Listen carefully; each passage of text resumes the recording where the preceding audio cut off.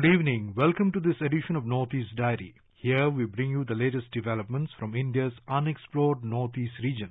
Friends, everyone has been affected in some way or the other by the second wave of COVID-19. Farmers too have had to face a lot of hardships during this time. In this edition, we will go over to Meghalaya and Manipur and learn how farmers are faring during this difficult phase. We will also take you to the oldest monastery in Sikkim.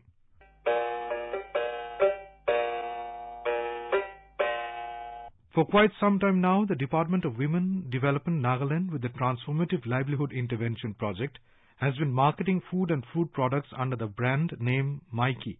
Going back to a few years, the Nagaland government, realizing that more emphasis is needed for upliftment of women and to facilitate the active involvement in mainstream developmental activities of the state, created the Department of Women Development in the year 2003-2004. Besides providing support services and safeguarding the legal rights, one of the primary focuses of the department is to address the issue of empowerment of women in Nagaland through the socio-economic upliftment. Here's more from a Kohima correspondent. Maiki is a transformative livelihood intervention project initiated and facilitated by the Women Resource Development Department, Government of Nagaland. It started in the year 2006, which aims at enabling women in the state to achieve upward social and economic mobility as well as power and status. Based in Kohima, Maiki has managed to spread its popularity not only in the state but also outside like Shillong and Guwahati. Their dried wild apple, gooseberry, soybean chutney, pop rice, dried bamboo shoot, English gourd, roselle, dried cane chili, dried pineapple, etc. are among their processed food items. All their products are produced by various entrepreneurs and self-help groups who are associated with the women resource development. To celebrate the contributions of women as equal partners in socio-economic development of the state, be it as cultivators, farmers, artisans, entrepreneurs, professionals, homemakers, etc. The Maiki Fest, which was launched in October 2018-19, is now an extension of the Hornbill Festival. Besides, the Maiki has been producing face masks since the COVID-19 pandemic started and making it to public at reasonable price. For Northeast Diary, this is Asunyo from Kohima.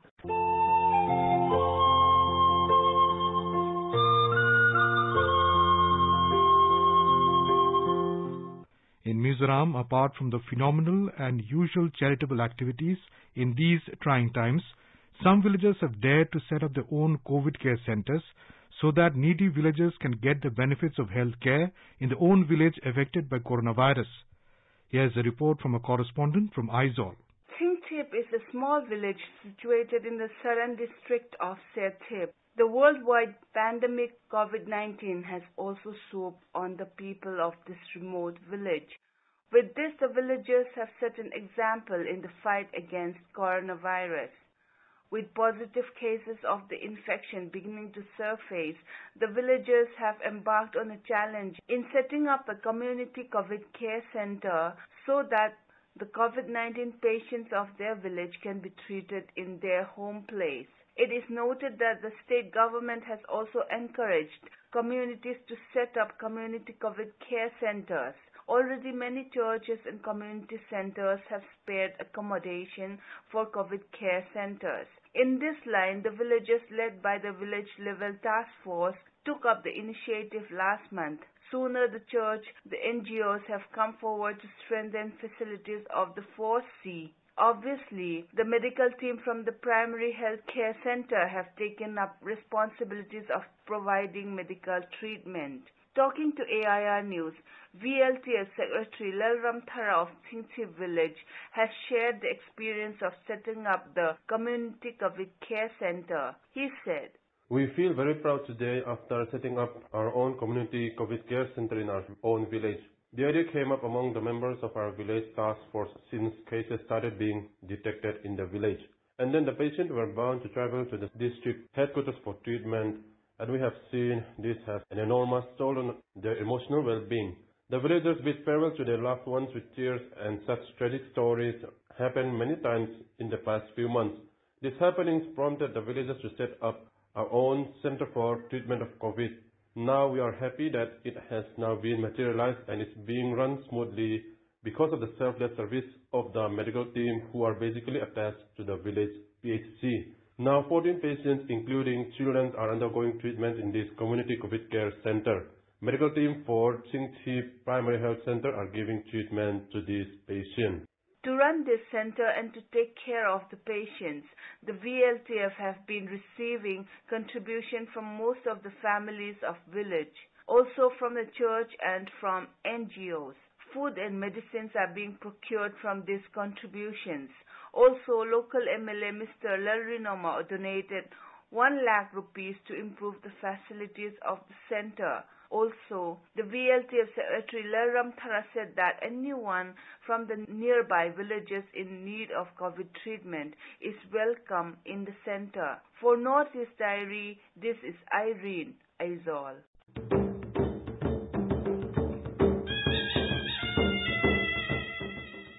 Farmers are a crucial part of the food value chain. However, the second wave of the COVID-19 pandemic and the ongoing lockdown has made income generation difficult for farmers as there's no place to sell the produce. Despite a good harvest, farmers are unable to sell the harvested produce in the market. Sometimes, farmers are forced to sell the stocks to middlemen for a low price or let them go to waste. Not only this, the pandemic has hit many vegetable sellers and vendors in the town. A Shillong correspondent tells us more. The state government has reactivated 1917 I-Teams.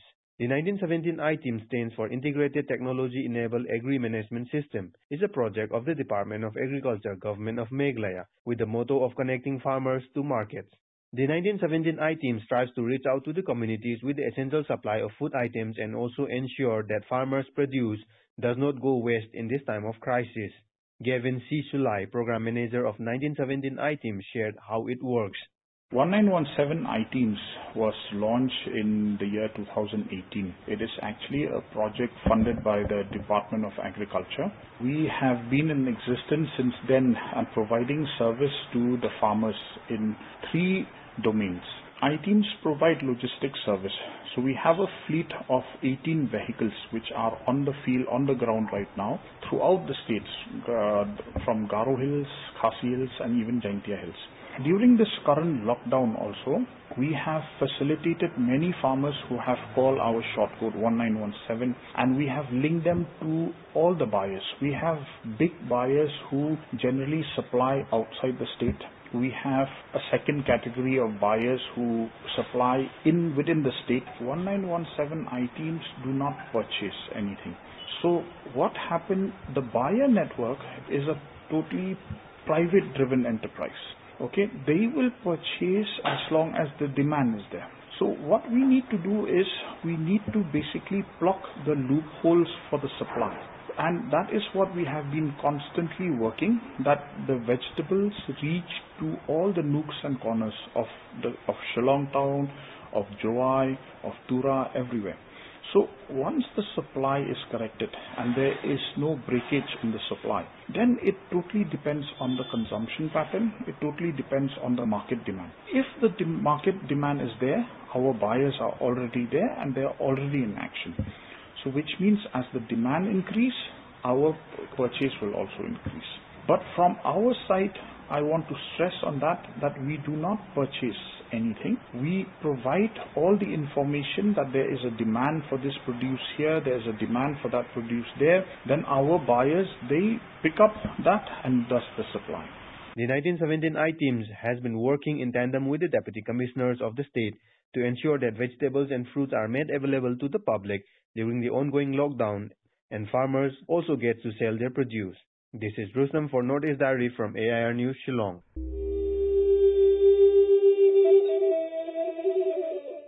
In Manipur, the Manipur Organic Mission Agency, under the initiative of the State Chief Minister, initiated a program which helps farmers in distress and also the common people.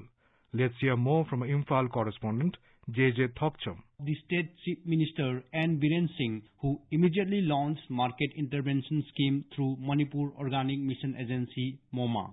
From last 25 days, the agency has been procuring fresh vegetables and fruit from farmers across the state, and these items are made available to the common people through home delivery. MoMA, in collaboration with its affiliated farmers, producer companies and other NGOs, visited the nook and corner of the state and purchased the crops and sells this item through mobile app. Speaking to AIR News, Project Director of MoMA, K. Devdatta Sharma, said that the agency has so far procured 800 metric tons of crops from the farmers and providing this item to more than 300 households every day. He said, since the second wave has hit again, immediately Honorable Chief Minister has initiated the program on market intervention scheme, which mainly aim at relieving the farmers who are in distressed situation because of the COVID pandemic or any natural disaster. On the other hand, particularly in the thickly populated area of Imphal city, here the persons who were all depending on the everyday market for vegetables, for fruits, for any food item has abruptly come to a halt because of total closing of this market complex. So taking these two things as most important, Manipur Organic Mission Agency has mobilized the farmers producer companies under Manipur Organic Mission Agency. Altogether till now, approximately 800 metric tons of fruits and vegetables have been successfully procured from farmers' fields. And the services of home delivery has been doing with 200 to 300 customers per day at Imphal only. Some of the FPCs have initiated by themselves with our support to do the same way the home delivery system. So they have been carrying out, and up to some extent in the city areas of this district, they could address the issues of not getting the fresh vegetables and fruits by the customers. So till now, altogether, for the last about 20 plus days, every day we have been able to deliver 300 plus customers. The agency had also conducted the market intervention scheme in the last year when the COVID-19 hit the state. For such initiative, which took role as savior for farmers as well as common people during the hard time, people appreciated Manipur Chief Minister and MoMA. Jajat Thoksom from Imphal for North East Diary.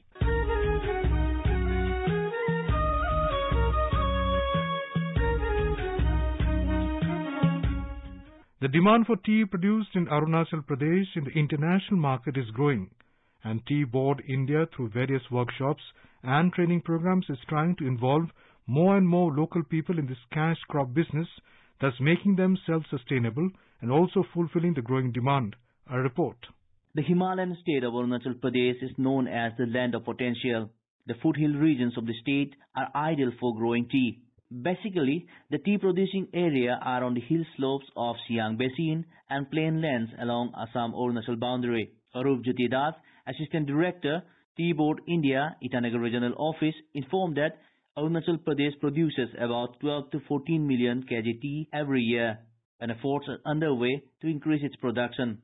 He said variety of specialty tea are grown and produced in the state, which have attained good demand in the global market. अच्छा, ऐसे अरुणाचल प्रदेश में तो lower area से आपका जो bordering area Assam का border area से है, उससे आपका हिल स्लोप एरिया में भी वो अरुणाचल का टी अभी ग्रो हो रहा है. तो मेनली हम लोग northern part of Arunachal and southern part of Arunachal दो पार्ट में ये कर सकते हैं. अभी नॉर्दर्न पार्ट में आपका हो गया आपका सियांग पापुमपारे, सियांग डिस्ट्रिक्ट, अपर Siang district, lower Subansiri district, आपका वेस्ट सियांग डिस्ट्रिक्ट, और आपका साउदर्न पार्ट में आपका सांगलांग, तिराप, आपका लोअर दिबांग वैली, नामसाई, लुहित, ये सब एरिया में अभी टी ग्रो हो रहा है. अभी अरुणाचल का टी तो बहुत नाम कर रहा है. अभी तो लास्ट ईयर और उससे पहले साल के भी आपका वर्ल्ड रिकॉर्ड भी बना हुआ है. ये दोनीपोलो टी स्टेट वैसे तो आपका वर्ल्ड रिकॉर्ड क्या है, तो up to 1 lakh KG, 1 lakh rupees per KG rate मिला है ऑक्शन में. अरुणाचल स्पेशलिटी टी तो बहुत बन रहा है. आपका व्हाइट टी भी बनता है, purple T, white T, उलूंग T, yellow T, green tea, Orthodox T. Mr. Das informed that the golden needle tea produced by the Doni Polo Tea Factory of Arunachal Pradesh has been sold at a whopping price of Rs 75,000 per kg in the auction market, while its price has reached to Rs 1 lakhs per kg in the private market. He also informed that Tea Board India is taking up schemes to help the small tea growers in the state to boost cultivation skill and set up mini factories. For Northeast Diary, this is Rakesh Dole, Itanagar.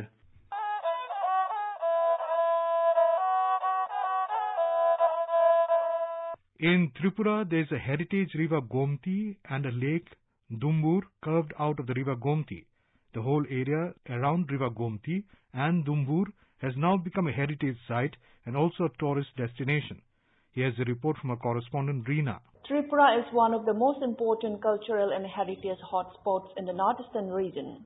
Century-old historical sites, archaeological spots, rivers and lakes and temples going back hundreds of years, wildlife sanctuaries and arts and crafts of the state portray the heritage of the people of the state. Every year, lakhs of domestic and foreign tourists travel to this state to savor the palette of heritage spots of the state. Among all the heritage sites, the Gomti River is regarded as one of the most important sacred destinations to all people belonging to different religion, language, caste and class. Every year, mainly the Hindu people take a journey to the southernmost corner of the state to take a holy bath at the wee hours of Makar Sankranti at Tirthamukh of the Gomti River. Mythology suggests that taking a holy bath at Tirthamukh, which is the origin of the river Gomti, has been continuing since more than 500 years back. The river Gomti has also given a hydel project which has been created about 60 years ago by carving out a channel from the river Gomti, and this lake is known as Dumbur Lake. A 41 square kilometer Dumbur Lake has passed through coarse, crisscrossing hills and a deep forest. Dumbur Lake is a charming water body located in Gandachira subdivision, which is 120 kilometers away from Agartala. The lake looks like a tabor-shaped small drum, Dumbur of Lord Shiva, from which the name Dumbur originates. Recently, the state government has taken massive efforts to make this destination more attractive and can be explored by the tourists. The government has launched boating facilities in Dumbur and will set up log huts in Narkal Kunja or the Coconut State very soon. Talking to AIR News, Assistant Director of Tripura Tourism Development Corporation, Mrinal Kantida said, In Dumbur, we have arranged motorboat at Narkal Kunjo and Gandachara and Mondrigarh. These log huts will be constructed very recently. About 18 log huts will be constructed there in Dumbur. And even for promotion of Tripura tourism, we have arranged jet ski at Narkal Kunjo. The Dumbur Lake, with an unending span of luxuriant green vegetation, stands majestic for the charming beauty. It has 48 islands in the midst of the lake. Most of these islands are accessible by boat. The other attraction of Dumbur and Narkal Kunja is finding rare varieties of migratory birds fishing from the lake, which is worth watching. For Northeast Diary, this is Reena Numaitam from Agartala.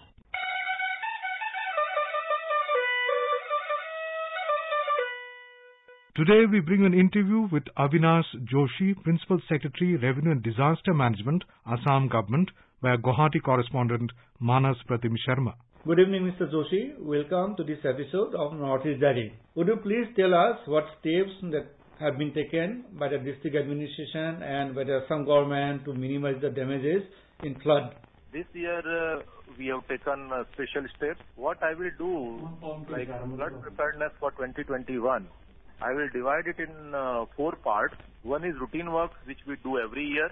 Second, how we are going to use technology this time to minimize the damage and reach out to the affected people earliest. Number 3, I will discuss about the fund available and fund disbursed to the districts. And number 4, I will discuss about the new initiatives which we have taken in the current year. Right, sir. So far as routine work is concerned, we started our preparedness and we had a video conference with all the deputy commissioners on the flood preparedness, which was held on 23rd April. After that, as a routine, all the checklist we have shared with the deputy commissioners, guidelines for relief camp and SOP for COVID appropriate relief camp is already shared with the deputy commissioners. In fact, this time we have 200 inflatable rubber boats which we have deployed in different districts. 20 passenger speedboat was also provided to 6 districts.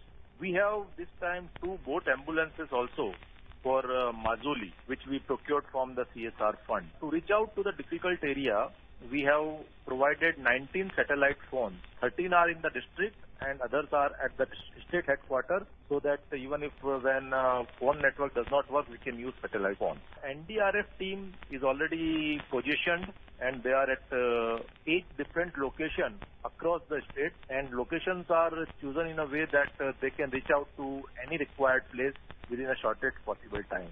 Same way, SDRF are available in all the districts. State level flood preparedness review meeting again was held with under the chairmanship of Chief Secretary. That was on 21st May. As you know, ASDAMA is the nodal agency for this disaster. So ASDAMA is carrying out very aggressive awareness campaign through print, electronic and social media platforms. In fact, the major new initiatives came when Honorable Chief Minister Assam reviewed flood preparedness with all the districts through video conference on 19th May, and looking at the seriousness, again after 4 days we had a flood review meeting at the CM level on 23rd May. So I will, in the due course, I will tell you about the new initiatives also. And in fact, the DCs are instructed to make available all the GR gratuitous relief item like tarpaulin, cloth, etc.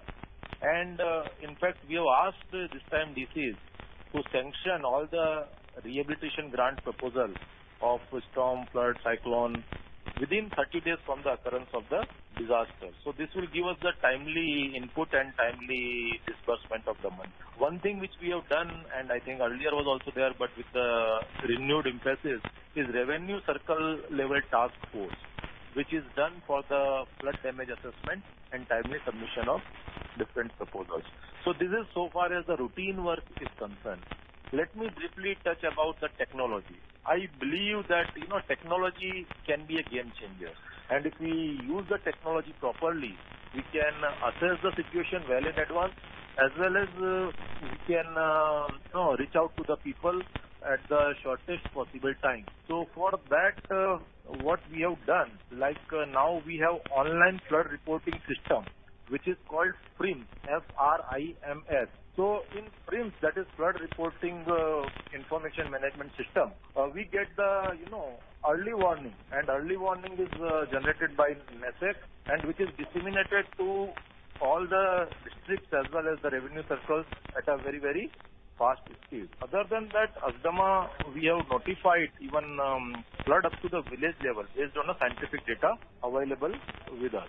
So these technological inputs also will help us in predicting the flood and reaching out to the people for minimizing the damages. Third, about the fund, rupees 75 crore we have already given to the districts as advance and SDOs. Other than that, the Chief Minister meeting, the CM, Honorable CM has also announced that rupees 10 lakhs will be given to the districts out of CM Relief Fund, which can be used for the purpose for which fund is not otherwise available in the regular budget and all.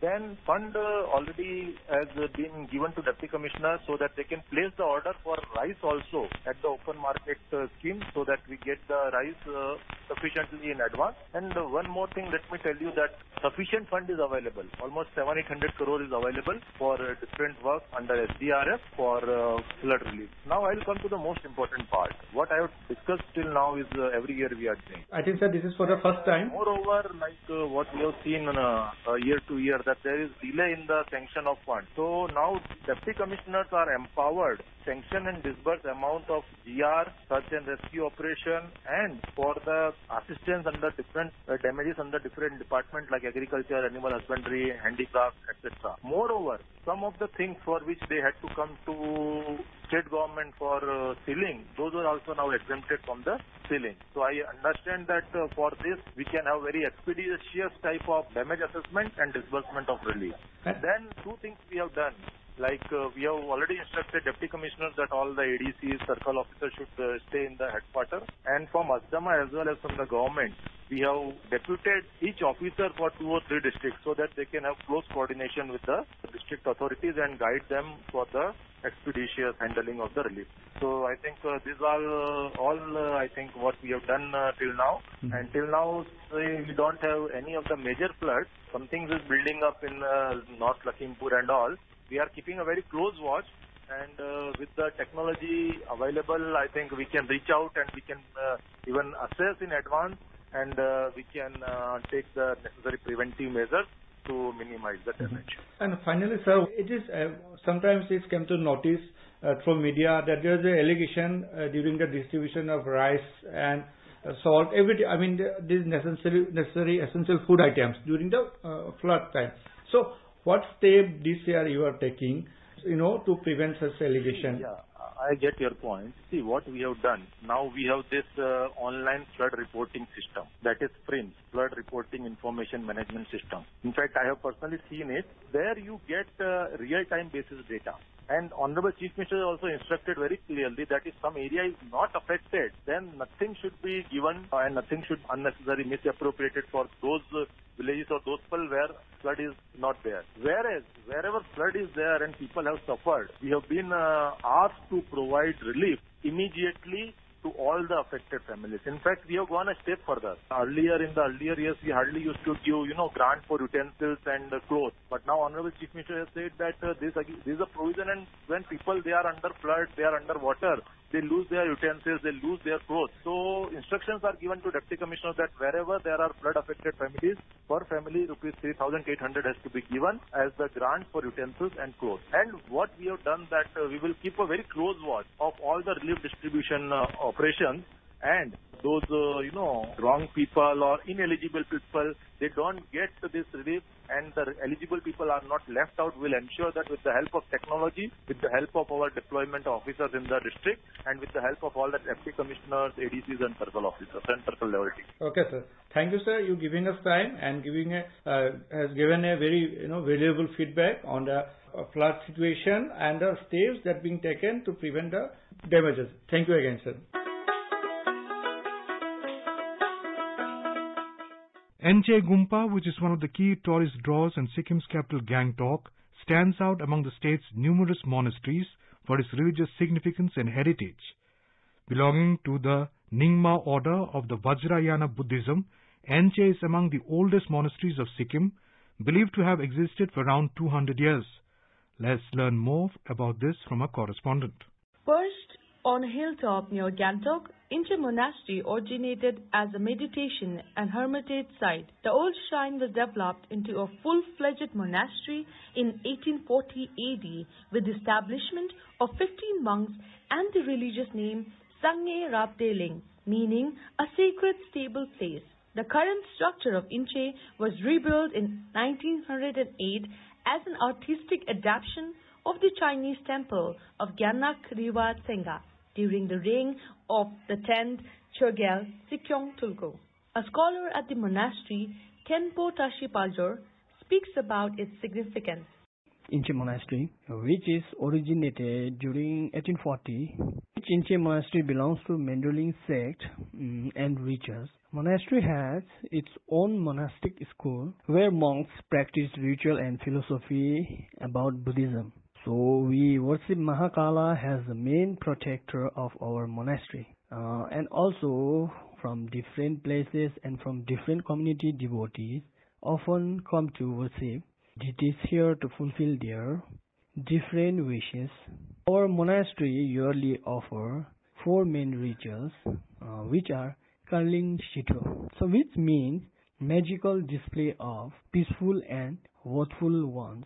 It's a terma of Karma Lingpa. So Karling means a name of a person, and terma means it's a hidden treasure or hidden scripture, something like that. So second one is Purva Namcha Pudi, which means cycles of tantric teachings. And also third one is Dorsen. So Dorsen means state of commitment to what is indestructible, also known as Vajrasatava. Fourth and last one is Guru Dhappo, which means that form of Guru Pema with Vajra and Scorpion. The deities worshipped at Enche Monastery include the Buddha, Loketeshwara and Guru Padmasambhava. Special prayers are organized annually on the 18th and 19th days of the 12th lunar month of the Tibetan calendar. The monastery also hosts the vibrant cham or religious marks dance every January. With Saikyat Sarkar, this is Tashong Mubutia for Northeast Dairy, Sikkim. And now, here are some interesting facts about the Northeast. The literal meaning of Mizoram is land of the hill people. Fireworks and crackers are banned in Mizoram since 2009. With that, we have come to the end of this edition of Northeast Diary. Do join us next week to hear more stories from this enchanting part of India. Bye-bye.